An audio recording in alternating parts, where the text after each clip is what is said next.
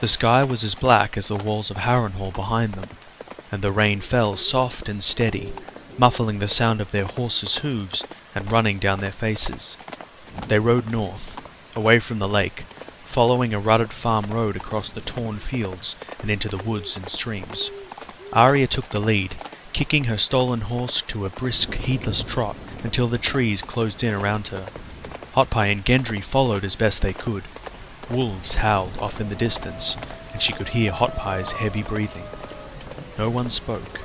From time to time, Arya glanced over her shoulder to make sure the two boys had not fallen too far behind, and to see if they were being pursued. They would be, she knew.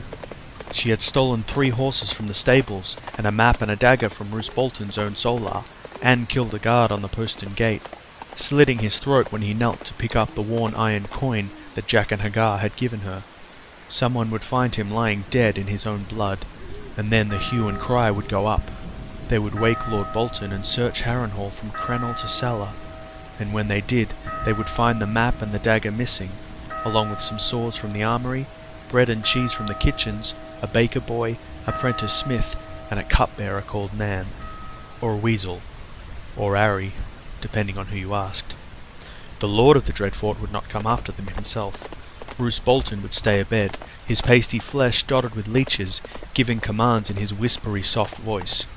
His man Walton might lead the hunt, the one they called Steelshanks, for the greaves he always wore on his long legs. Or perhaps it would be slobbery Vargo Hoet and his sellswords, who named themselves the Brave Companions. Others called them the Bloody Mummers, though never to their face, and sometimes the Footmen, for Vargo Hoet's habit of cutting off the hands and feet of men who displeased him.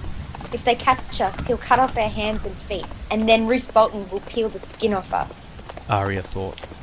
She was still dressed in her page's garb, and on the breast over her heart was sewn Lord Bolton's sigil, the flayed man of the Dreadfort. Every time she looked back, she half expected to see a blaze of torches pouring out the distant gates of Harrenhal, or rushing along the tops of its huge high walls. But there was nothing. Harrenhal slept on, until it was lost in darkness and hidden behind the trees. When they crossed the first stream, Arya turned her horse aside and led them off the road, following the twisting course of the water for a quarter-mile before finally scrambling out and up the stony bank. If the hunters brought dogs, that might throw them off the scent, she hoped. They could not stay on the road. There is death on the road, she told herself. Death on all the roads. Gendry and Hot Pie did not question her choice. She had the map, after all, and Hot Pie seemed almost as terrified of her as of the men who might be coming after them. He had seen the guards she'd killed. It's better if he's scared of me, she told herself. That way he'll do like I say instead of something stupid. She should be more frightened herself, she knew. She was only 10, a skinny girl on a stolen horse with a dark forest ahead of her and men behind who would gladly cut off her feet. Yet somehow she felt calmer than she ever had in Harrenhal. The rain had washed the guard's blood off her fingers. She wore a sword across her back. Wolves prowled through the dark like lean grey shadows, and Arya Stark was unafraid. Fear cuts deeper than swords, she whispered under her breath, the words that Syrio Forel had taught her, and Jaqen's words too. Valimogrulis. The rain stopped and started again, and stopped once more and started, but they had good cloaks to keep the water off. Arya kept them moving at a slow, steady pace. It was too black beneath the trees to ride any faster. The boys were no horsemen, neither one, and the soft broken ground was treacherous with half-buried roots and hidden stones. They crossed another road, its deep ruts filled with runoffs, but Arya shunned it. Up and down the rolling hills she took them, through brambles and briars and tangles of underbrush, along the bottoms of narrow gullies where branches heavy with wet leaves slapped at their faces as they passed. Gendry's mare lost her footing in the mud once, going down hard on her hindquarters and spilling him from the saddle, but neither horse nor rider was hurt, and Gendry got that stubborn look on his face and mounted right up again. Not long after, they came upon 3 wolves devouring the corpse of a fawn. When Hot Pie's horse caught the scent, he shied and bolted. 2 of the wolves fled as well, but the 3rd raised his head and bared his teeth, prepared to defend his kill. Back off, Arya told Gendry. Slow, so you don't spook him. They edged their mounts away, until the wolf and his feast were no longer in sight. Only then did she swing about to ride after Hot Pie, who was clinging desperately to the saddle as he crashed through the trees. Later they passed through a burned village, threading their way carefully through the shells of blackened hovels and past the bones of a dozen dead men hanging from a row of apple trees. When Hot Pie saw them, he began to pray, a thin whispered plea for the mother's mercy, repeated over and over. Arya looked up at the fleshless dead in their wet rotting clothes and said her own prayer. Sir Gregor, It went.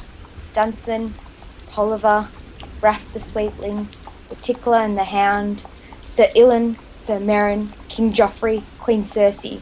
She ended it with, Valar Morghulis. touched Jaqen's coin where it nestled under her belt, and then reached up and plucked an apple from among the dead men as she rode beneath them. It was mushy and overripe, but she ate it, worms and all. That was the day without a dawn. Slowly the sky lightened around them, but they never saw the sun. Black turned to grey, and colours crept timidly back into the world. The soldier pines were dressed in sombre greens, the broadleafs in russets and faded golds already beginning to brown. They stopped long enough to water the horses and eat a cold, quick breakfast, ripping apart a loaf of the bread that Hot Pie had stolen from the kitchens and passing chunks of hard yellow cheese from hand to hand. Do you know where we're going? Gendry asked her. North? Said Arya. Hot Pie peered around uncertainly. Which way is north? She used her cheese to point. That way. But there's no sun. How do you know? From the moss. See how it grows mostly on one side of the trees? That's south. What do we want with the north? Gendry wanted to know. The trident. Arya unrolled the stolen map to show them. See? Once we reach the trident, all we need to do is follow it upstream till we come to River Run. Here. Her finger traced the path. It's a long way, but we can't get lost so long as we keep to the river. Hot Pie blinked at the map. Which one is River Run? River Run was painted as a castle tower in the fork between the flowing blue lines of two rivers, the Tumblestone and the Red Fork. There. She touched it. River Run, it reads. You can read writing? He said to her, wonderingly, as if she'd just said she could walk on water. She nodded. We'll be safe once we reach River Run, We will? Why? because River Run is my grandfather's castle and my brother Rob will be there. She wanted to say. She bit her lip and rolled up the map. We just will, but only if we get there. She was the first one back in the saddle. It made her feel bad to hide the truth from Hot Pie, but she did not trust him with her secret. Gendry knew, but that was different. Gendry had his own secret, though even he didn't seem to know what it was. That day Arya quickened their pace, keeping the horses to a trot as long as she dared, and sometimes spurring to a gallop when she spied a flat stretch of field before them. That was seldom enough, though. The ground was growing hillier as they went. The hills were not high, nor especially steep, but there seemed to be no end of them, and they soon grew tired of climbing up one and down the other, and found themselves following the lay of the land, along stream beds, and through a maze of shallow wooded valleys where the trees made a solid canopy overhead. From time to time she sent Hot Pie and Gendry on, while she doubled back to try and confuse their trail, listening all the while for the first sign of pursuit. Too slow. She thought to herself, chewing her lip. We're going too slow. They'll catch us for certain. Once, from the crest of a ridge, she spied dark shapes crossing a stream in the valley behind them, and for half a heartbeat she feared that Roose Bolton's riders were on them. But when she looked again she realized they were only a pack of wolves. She cupped her hands around her mouth and howled at them. Ow! Ow! When the largest of the wolves lifted its head and howled back, the sound made Arya shiver. By midday Hot Pie had begun to complain. His arse was sore, he told them, and the saddle was rubbing him raw inside his legs, and besides he had to get some sleep. I'm so tired. I'm gonna fall off my horse. Arya looked at Gendry. If he falls off, who do you think will find him first? The wolves or the mummers? The wolves. Said Gendry. Better noses. Hot Pie opened his mouth and closed it. He did not fall off his horse. The rain began again a short time later. They still had not seen so much as a glimpse of the sun. It was growing colder, and pale white mists were threading between the pines and blowing across the bare burned fields. Gendry was having almost as bad a time of it as Hot Pie, though he was too stubborn to complain. He sat awkwardly in his saddle, a determined look on his face beneath his shaggy black hair, but Arya could tell he was no horseman. I should have remembered. She thought to herself. She had been riding as long as she could remember, ponies when she was little, and later horses, but Gendry and Hot Pie were city-born, and in the city, small folk walked. Yoren had given them mounts when he took them from King's Landing, but sitting on a donkey and plodding up the King's Road behind a wagon was one thing. Guiding a hunting horse through wild woods and burned fields was something else. She would make much better time of it on her own, Arya knew, but she could not leave them. They were her pack, her friends, the only living friends that remained to her, and if not for her they would still be safe at Harrenhal. Gendry sweating at his forge, and Hot Pie in the kitchens. If the mummers catch us, I'll tell them that I'm Ned Stark's daughter and sister to the king in the north. I'll command them to take me to my brother and to do no harm to Hot Pie and Gendry. They might not believe her, though, and even if they did, Lord Bolton was her brother's bannerman, but he frightened her all the same. I won't let them take us, She vowed silently, reaching over her shoulder to touch the hilt of the sword that Gendry had stolen for her. I won't. Late that afternoon they emerged from beneath the trees and found themselves on the banks of a river. Hot Pie gave a whoop of delight. The trident! Now all we have to do is go upstream, like you said. We're almost there. Arya chewed her lip. I don't think this is the trident. The river was swollen by the rain, but even so it couldn't have been more than 30 feet across. She remembered the trident as being much wider. It's too little to be the trident. She told them. And we didn't come far enough. Yes, we did. Hot Pie insisted. We rode all day and hardly stopped at all. We must have come a long way. Let's have a look at that map again. Said Gendry. Arya dismounted, took out the map, unrolled it. The rain pattered against the sheepskin and ran off in rivulets.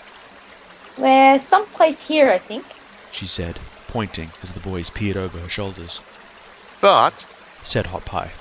that's hardly any ways at all. See, Harrenhal's there, by your finger. You're almost touching it. And we rode all day. There's miles and miles before we reach the trident. She said.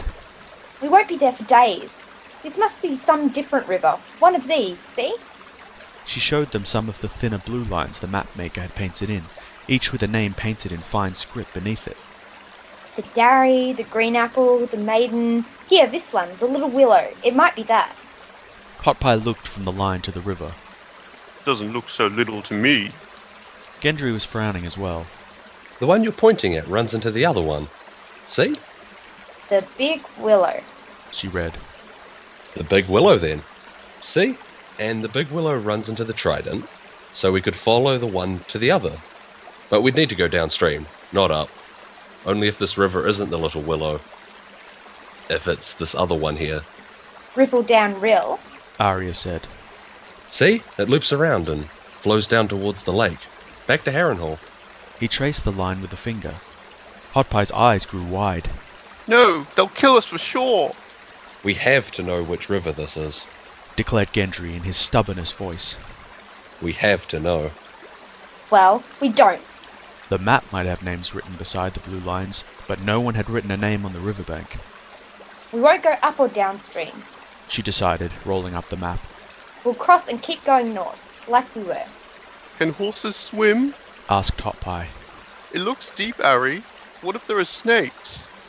Are you sure we're going north? Asked Gendry. All these hills. If we got turned around... The moss on the trees. He pointed to a nearby tree. That tree's got moss on 3 sides, and that next one has no moss at all. We could be lost, just riding around in a circle. We could be. Said Arya. But I'm going to cross the river anyway. You can come, or you can stay here. She climbed back into the saddle, ignoring the both of them.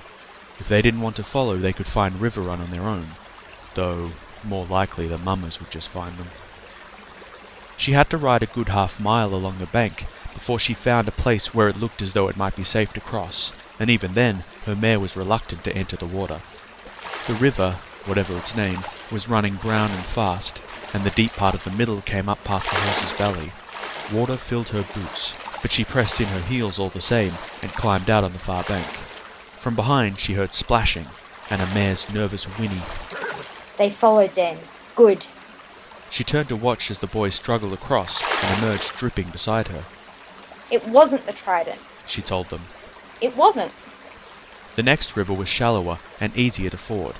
That one wasn't the trident either, and no one argued with her when she told them they would cross it. Dusk was settling as they stopped to rest the horses once more and share another meal of bread and cheese. I'm cold and wet. Hot Pie complained. We're a long way from Harrenhal now, for sure. We could have us a fire. No! Arya and Gendry both said at the exact same instant. Hot Pie quailed a little. Arya gave Gendry's a sideways look. He said it with me, like Jon used to do, back in Winterfell. She missed Jon Snow the most of all her brothers. Could we sleep at least? Hot Pie asked. I'm so tired, Harry, and my arse is sore. I think I've got blisters. You'll have more than that if you're caught. She said. We've got to keep going. We've got to. But it's almost dark, and you can't even see the moon. Get back on your horse. Plodding along at a slow walking pace as the light faded around them, Arya found her own exhaustion weighing heavy on her. She needed sleep as much as Hot Pie, but they dared not. If they slept, they might open their eyes to find Vargo Howitt standing over them, with Shagwell the Fool and faithful Urswick and Rorge and Bida and Sept and Ut and all his other monsters. Yet after a while, the motion of her horse became as soothing as the rocking of a cradle, and Arya found her eyes growing heavy. She let them close, just for an instant, and then snapped them wide again. I can't go to sleep. She screamed at herself silently. I can't.